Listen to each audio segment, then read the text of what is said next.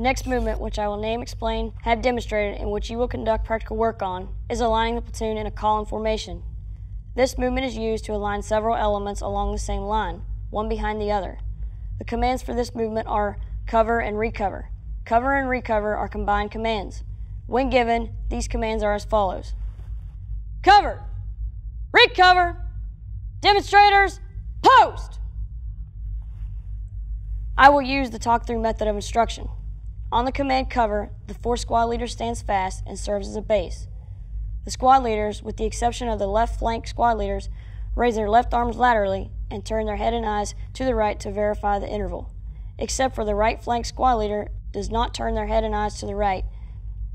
The squad members of the 4th squad raise their arms horizontally to the front, as in squad drill, and cover on the man to their front at correct distance.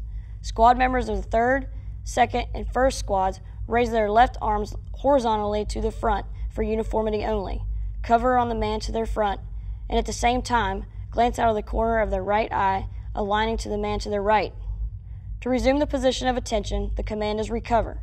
On the command recover, each man sharply returns to the position of attention.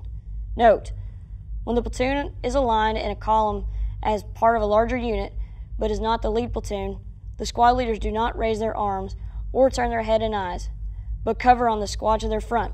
The platoon leader must wait until the platoon leader of the platoon to his front has commanded recover before he faces about and gives the command cover.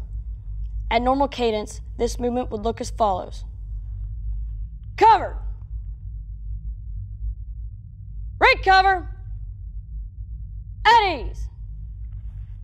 What are your questions pertaining to this movement when executed at normal cadence or using the talk-through method of instruction? Demonstrators, attention! You now become my assistant instructors. Fall out!